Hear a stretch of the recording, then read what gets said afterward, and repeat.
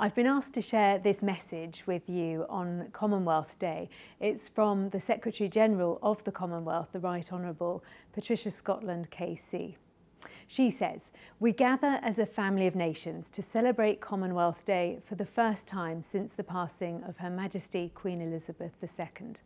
Her Majesty was a remarkable person who lived a remarkable life.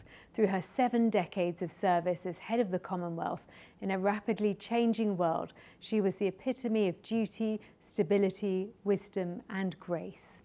Her late Majesty loved the Commonwealth and the Commonwealth loved her.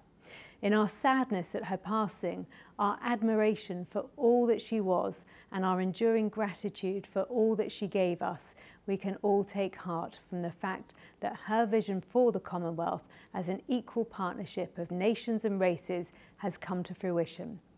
As we look to the challenges and opportunities of the world today and seek to shape our common future, we warmly welcome His Majesty King Charles III for his first Commonwealth Day as the new head of the Commonwealth.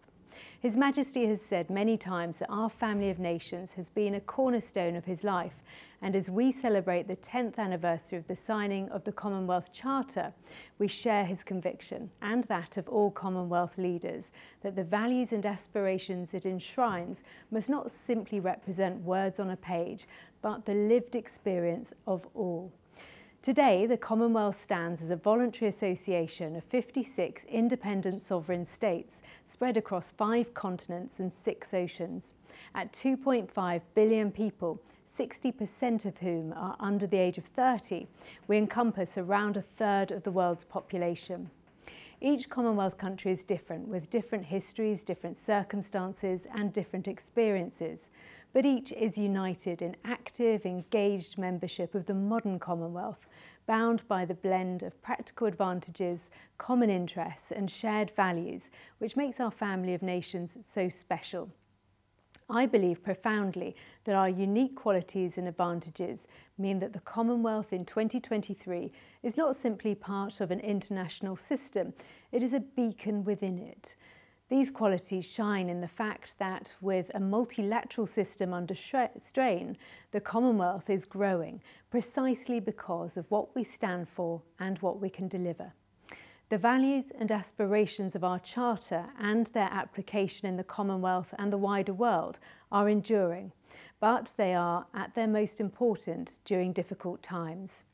In a world experiencing serious economic, environmental and security challenges and profound social and technological change, they offer us a clear path forward for principled and purposeful collective action to break down the barriers which confront us and to build a better future for everyone. Just as the Commonwealth stood together in the face of apartheid and warned of the threats of environmental breakdown as long as 34 years ago, we stand together now to face the challenges of the moment and to seize the opportunities of tomorrow. Where there is violence and conflict, we work for peace. Where there is insecurity, we protect the culture, process and institutions of democracy. Where there is poverty, we tackle it. Where there is injustice, we challenge it. Where our brothers and sisters have their lives threatened and disrupted by the impacts of climate change, we stand with them, working tirelessly for climate action and a more sustainable world.